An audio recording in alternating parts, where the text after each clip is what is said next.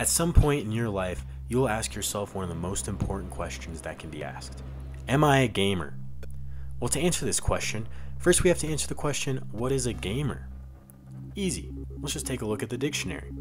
A player who is game. What? What does that even mean? Oh, here we go. An athlete. Okay, no. So the dictionary is wrong. Well, let's just look back in time.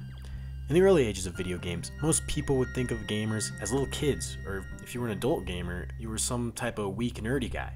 But obviously, that can't be right because I'm a gamer, and this is me.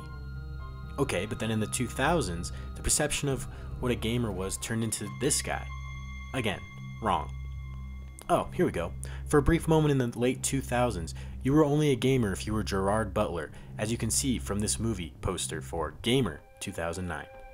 And by God, you don't want to see what happens when you unleash a gamer.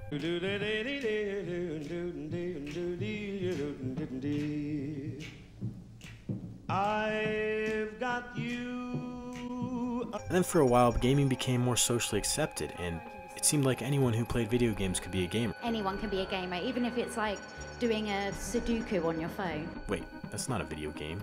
How is that? Wait, not everyone's a gamer, because this is what a gamer looks like. But I've gamed for more than 20 years now. Nintendo showed us you're only a gamer if you play Nintendo Switch on the rooftops of buildings. Why would I game on the roof? No, now you're only a gamer if you eat Takis. Jesus, this is confusing. I think we can all just agree that if you play video games and want to be a gamer, you're a gamer, no matter what you look like. Psych. You idiot! Didn't you know that according to the EA executive L. McCarthy, there's really no such thing as gamers? So gamers like you and I, we simply do not exist.